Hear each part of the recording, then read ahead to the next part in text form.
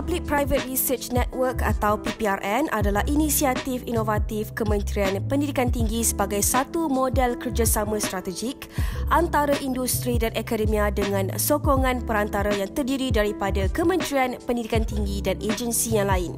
PPRN ini is a practical oriented project dan tak semestinya dia mesti 4.0. Some of them are very low tech.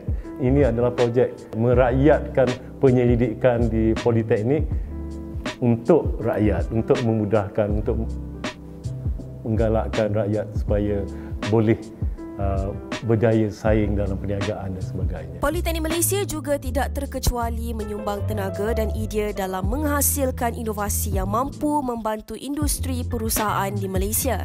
Politeknik Tuanku Syed Sirajuddin terletak di utara tanah air. Namun begitu, politeknik ini tidak ketinggalan dalam menghasilkan produk inovasi yang telah memberi manfaat kepada orang awam. Projek yang diberi nama Portable Sprinkler ini adalah projek inovasi yang bertemakan agrikultur.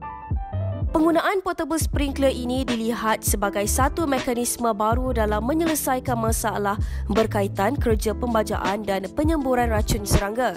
Sekarang ni kita tengok kos untuk menyelenggara dan untuk penyediaan penghasilan padi agak tinggi dan meningkat saban tahun. Tapi hasilnya masih lagi kadang-kadang naik, kadang-kadang menurun. Jadi kita dengan adanya alat ini sekurang-kurangnya kita dapat membantu masyarakat untuk memudahkan kerja-kerja meracun dan juga membaja, dapat menolong meningkatkan meningkatkan hasil keluaran padi. Dia ada dua bahagian. Yang pertama kita ada bahagian gerabak, bahagian utama. Yang kedua kita ada dia punya pump ataupun dia punya dengan tangki dia sekali. Jadi pump ini dijana juga oleh enjin diesel, pakai starter dan seterusnya kita gunakan kabel, kita boleh tarik 400 meter ke sawah dan seterusnya kita boleh jalankan kerja-kerja meracun dan juga membaja. Portable sprinkler ini terdiri daripada tangki dan pump bertekanan tinggi yang disambung pada hos bagi menyalurkan baja dan racun di petak-petak sawah dengan kendalian kenderaan beroda yang diubah suai. Secara tradisionalnya, petani di sawah akan menggunakan penyembur racun menggunakan knapsack sprayer. Penggunaan pam penyembur racun ini telah memberi beberapa kesan negatif kepada pesawah. Selain itu, penggunaan pembajaan konvensional ini adalah tidak efisien untuk petak sawah yang luas. Objektif kita ialah untuk nak membantu para petani mempercepatkan kerja sebab varieti padi pada hari ini padi adalah sekitar 100 hingga 110 hari sahaja. Jadi kalau kerja tidak dapat dijalankan pada masa yang ditetapkan dengan cepat, keluaran hasil akan mengganggu. Untuk meningkatkan hasil pengeluaran tuayan, ada beberapa faktor yang mengganggu, yang mempengaruhi. Yang pertama ialah benih yang baik, yang kedua ialah cuaca, dan yang ketiga ialah dari segi penjagaan dan penyelenggaraan. Jadi dengan adanya sistem ini, kita dapat gunakan dua orang pekerja saja, maka kita akan dapat cepatkan kerja-kerja meracun dan juga membaja, dan seterusnya bila dapat dijalankan pada mengikut jadual, maka dengan secara langsung akan meningkatkan hasil pengeluaran padi.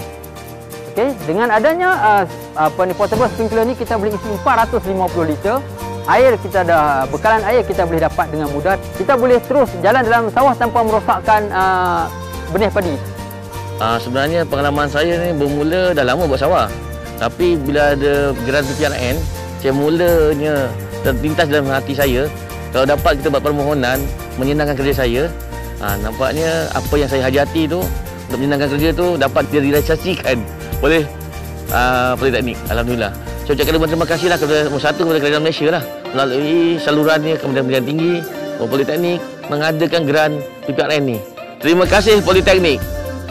Ini yang dikatakan Politeknik. Politeknik terkenal pada hands-on, practical oriented people.